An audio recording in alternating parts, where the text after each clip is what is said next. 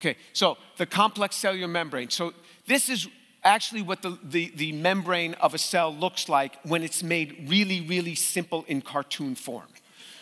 So researchers have identified thousands, actually 40,000 different lipids now have been identified in cell membranes. Not just one. Every protocell experiment, they use one type of lipid. Actually, a cell is made up of thousands of different types. Mixtures of monoacyl lipids destabilize the system. So when they have their monoacyl lipids, those will destabilize the systems. You can't use those. Lipid bilayers surround subcellular organelles such as nuclei and mitochondria, which are themselves microsystem assemblies. Each of these has their own lipid composition. So this is a lipid bilayer. You have some pointing out toward water, some pointing in toward the water on the interior of the cell. And the outside ones are different than the inside ones. Nobody knows how that was done. Nobody knows. Clueless. Nobody knows how that was done. Every protocell experiment just uses homogeneity throughout the whole thing. And so it's not really a protocell. It's not really reminiscent of a cell. Now, within each one of those, you have other organelles like nuclei and mitochondria that have their own bilayer assemblies with their own constitution, different than what's on the outside of the cell. Nobody knows how that was done.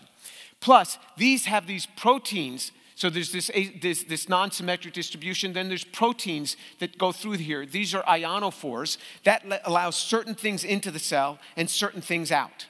Without that, you can't let anything into the cell. It's going to kill the cell. It has very discrete sensors that allow certain molecules to get in, certain other molecules to get out. It has ionophores that allow certain ions in, certain ions out to keep the ionic concentration at a certain level for maintenance of that cell. As soon as that ionic concentration gets off, you know what happens? Boom! The cell explodes because the ionic concentration has gotten off. It blebs and explodes. Nobody knows how that is done. None of the protocell experiments, none of them have these proteins going through them as these control gateways. Then there's also lipid bilayers have a vast number of carbohydrate appendages. So off of these, this is a carbohydrate appendage. It's called a glycan. The artist is just showing us a few of these. A cell is covered with these. This is how cells recognize each other. How does one cell recognize another cell? By these carbohydrate assemblies that they recognize each other. They have this recognition patterns. And so you can tell one cell from another. And so if you just take nucleotides, if you just take DNA, DNA is so complex and it has so much information. Look, if you have 6 A bases, A, how can you arrange those? What are the different ways you can arrange it? Just that one, A. That's it. One way you can arrange 6 bases. Look at carbohydrates. If you just take the carbohydrate D-pyranose, just a standard carbohydrate, just D-pyranose, you have 6 of those. Has over 1 trillion ways it can assemble. 1 trillion ways it can assemble just with 6 of them. These have much more than 6. And if it's not assembled right, guess what? The cell dies. You change any one of the carbohydrates, it results in cell death. There is much more information stored in carbohydrate assembly than in DNA. Yeah. Much more information can be stored in carbohydrates. You want to build a massive computer, build it based on carbohydrate assembly. Much better than DNA assembly. It's just a carbohydrate assembly is really hard to control. Nobody knows how to control this. Nobody. But somehow, on a prebiotic Earth, with nobody around, under a rock, it figured this out.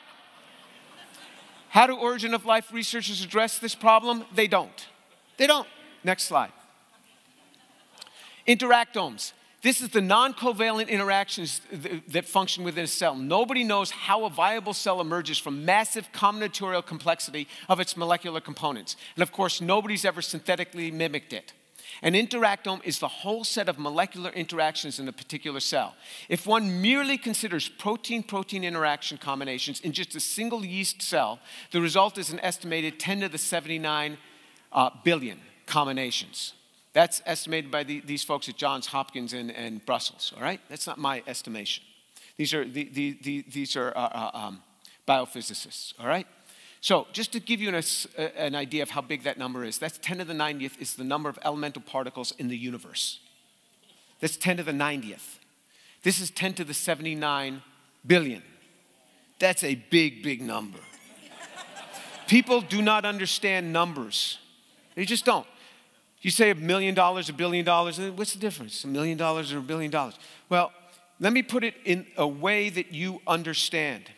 1 million seconds is 11 days. So you ask somebody, will you marry me? I'll tell you in 1 million seconds. Okay. If they say 1 billion seconds, that's 32 years. All right? You feel that now? 1 million to 1 billion?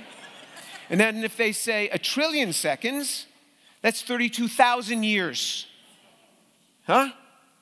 You see the difference when you go up 3 orders of magnitude? You go 1 million, 10 to the 6th, to 10 to the 9th, to 10 to the 12th. That's 10 to the 79 billion. That number's crazy big.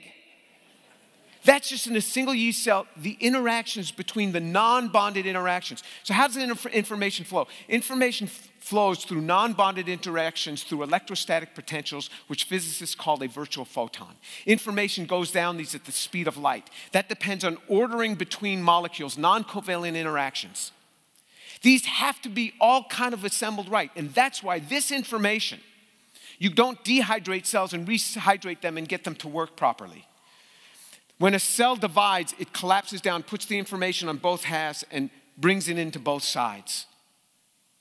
So that that information keeps going to the next and the next generation. Because when you lose these intermolecular interactions that are non-covalent, non-attached, you've lost your information flow. Big problem. Nobody has explained. Nobody in Origin of Life ever mentions the word interactomes. Never will you hear it in their literature. Next slide. Proto-turkeys.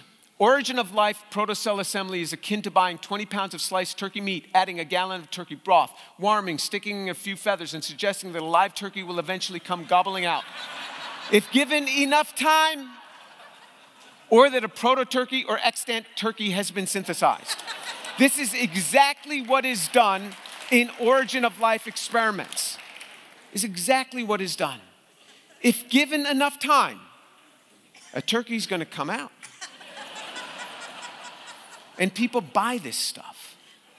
There's a whole area of research called Origin of Life research, and they've been doing this same thing since 1952. Next slide.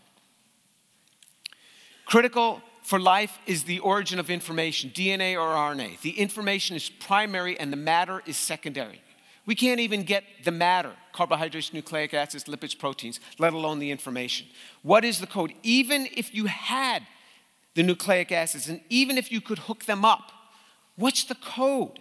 Where do you get that code? So we heard a little bit about this earlier in this conference. The information is primary. That's the information. It can be stored on all sorts of mediums. So I have an idea, and then I transcribe this onto a piece of paper, and now it's on the paper. And then I type this into my computer, and it goes into DRAM. And then when I hit save, it goes into flash memory. And then when I upload it to the web, that same information now is going through an RF wave into a box on the wall. And then from that box on the wall, it's going through a wire to some server farm someplace where it goes right back down into transistor-based flash memory. That same information, which was here in my hand to the paper, in my computer in several different forms, in an RF wave, same information, different medium. The information is primary. The medium can change all the time. So for example, the molecules in our bodies are always changing. It used to be said that the molecules in our bodies turn over or changed every 7 years. And that's a bunch of nonsense. They're changed continually. It's much less than 7 years. And some guys wrote, well, the molecules in your teeth aren't changed. And then I sent them, I did 1 second Google search. I mean, your teeth are constantly, you get dissolution, redeposition, constantly changing. Every molecule in your body is undergoing a proton exchange. Proton comes with a spin up, a proton comes with a spin down. Every one of these now is a different molecule in the sense that it has different atoms that make it up. Maybe the same pattern of atoms, but a different atom. You had a different proton exchange. Every molecule is continuing to change. We are dynamic structures constantly changing. What is the real me? I don't know what the real me is. If you want to say it's the matter is the real me, then you got a big problem because it's constantly changing. This is what we were talking about earlier, the difference between brain and mind. What is the real me? Next slide. You try to build a cell, even hypothetically, get the dream team, get the smartest people together. Can they build a living cell? I'll give you all the chemicals you want in homochiral form. And I'll give you even the informational code. I'll give you the whole code. In other words, you tell me how you want the DNA set up. I'll give it all to you. Now just assemble a cell. Go ahead. You got all your diacetyl lipids all in chiral form. Make your protocell. Make it, put in your peptides any way you want, set it up, get your carbohydrates out there. I'll even hook the carbohydrates together. You just tell me the pattern you want. Then you got to stick them on your cell. Can you do it? No, nobody can. Nobody's ever done it. Nobody can do it. That's not to say it won't ever be done. I'm just telling you, as of today, it hasn't been done, and it's far, far away from being able to do it. People will quote to me this, synthetic cells. Well, in 2010, Craig Venter's group copied an existing bacterial genome and transplanted it into another cell. So what happens? I buy, say, a Corvette. And so what do? I take the computer control box out of that Corvette, and I go to my clean room at the university, and I copy the chips. I copy them. And I put my chips that I copied into that control box, and I go back and I stick that in my Corvette. And I say, I built that Corvette. I made that Corvette. I did that.